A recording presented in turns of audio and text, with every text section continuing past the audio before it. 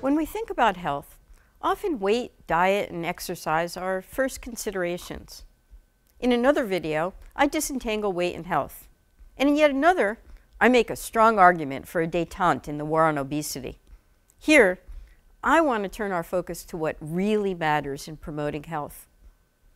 While diet and exercise are two of many factors that matter, even combined, they are not the main determinants of health. In fact, all told, health behaviors account for less than a quarter of differences in health outcomes between groups, according to the Centers for Disease Control and many well-established experts. What is the main determinant? The answer may surprise you. Hi, I'm Dr. Linda Bacon, and as part of my commitment to creating a global transformation that values body respect over body weight, I'm raising awareness about the factors in our culture that undermine our health and well-being.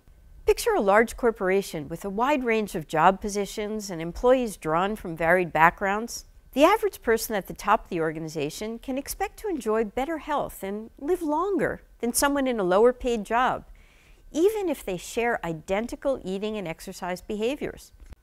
It's a myth that executives are more likely to experience heart attacks than their subordinates.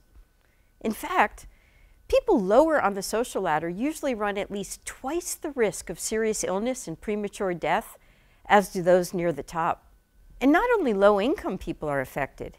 Even among middle-class office workers, lower-ranking staff suffer more diseases and early death than their bosses. This holds true along the entire economic spectrum. So, while diet and exercise can influence how well we take care of ourselves and how healthy someone is, social differences actually account for most of society's stark health differences. In the workplace, the gap appears to emerge largely from the job strain of what sociologists call low decision latitude, which refers to lacking a say in how you organize your work. In society at large, the stress of poverty and suffering oppression, discrimination, or marginalization leads to worse health outcomes than those experienced by people afforded greater privilege. In one study, people with intermediate or low job control had over twice the incidence of coronary heart disease as people with high job control. Those well treated by society, who see themselves as valuable and worthy, who have more control over their lives and in their workplaces, enjoy a protective cushion that trumps the stress they experience. Lives under threat, by contrast, whether due to poverty, childhood trauma, insecure work, noise pollution, damp houses, fear of crime, racism, or sizeism, or a general lack of control over one's circumstances, trigger stress responses that work overtime and reduce bodily resilience. It's a toxic combination, even for those who follow all the best lifestyle recommendations. It's also a myth that our genetic code is a strong influencer. In fact, our zip code is a much stronger predictor of how long we'll live than our genetic code. Why do residents of one zip code sometimes live longer than those living a mile away? It's because where you live is about more than just your address. It's about your opportunities and your challenges. Here's how it works. Beyond the general disparity in wealth, people of means have vastly different access to nutritious food, to recreation, and schools. For example, in a wealthier neighborhood, there may be farmers markets, fresher food options, and grocery stores, and enticing specialty food shops. The air is cleaner, and there are parks where kids and adults can run and play. There are good public schools and easy access to health care. And if you think living in an impoverished neighborhood and not having access to these things sounds stressful, you're right, which is also bad for your health. Blaming illness on behaviors and weight stops us from addressing the policies and systems that shape our lives in inequitable and unhealthy ways.